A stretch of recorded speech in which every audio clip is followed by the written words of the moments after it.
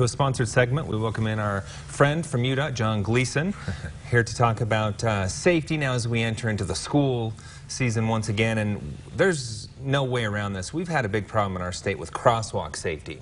We have. So let's talk about the responsibility of drivers, passengers, and even pedestrians. Yeah, absolutely. And you hit the nail on the head there. It's really a shared responsibility for us as drivers. We need to be watching out for those pedestrian school-age children.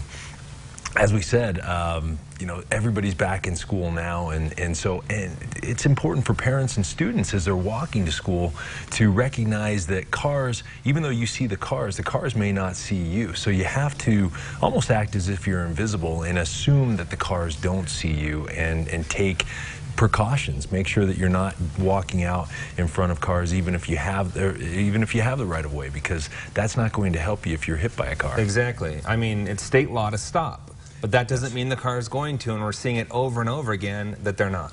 Absolutely, and that's just it, Glenn. Everyone these days seems to be a little bit distracted. There's more opportunities for distraction with technology, and if you think about it, when you and I were growing up, we didn't have phones that connected to the internet. We still found a way to distract ourselves, we had right? distractions back then, but there are more opportunities no doubt about right now, it. and I think it's going to be the most challenging behavior that we have, that we're facing here, that we're looking at in the future, because as kids grow up, they're just used to being plugged in. Everybody's used to answering emails, responding to text messages, and if you're walking in a school zone, if you're driving in a school zone, if you're driving in general, that's not an appropriate time to be texting.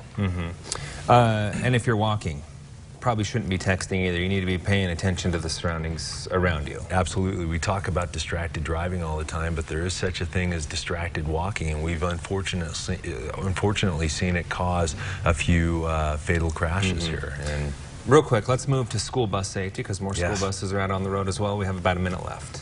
Yeah, absolutely. I mean, again, this is the time that we're going to be seeing buses coming and going from schools, and it's important that if you see that stop bar, the stop sign bar out, or the red lights flashing, that you have to stop. You have to give those kids a chance to walk across the street, to get off the bus.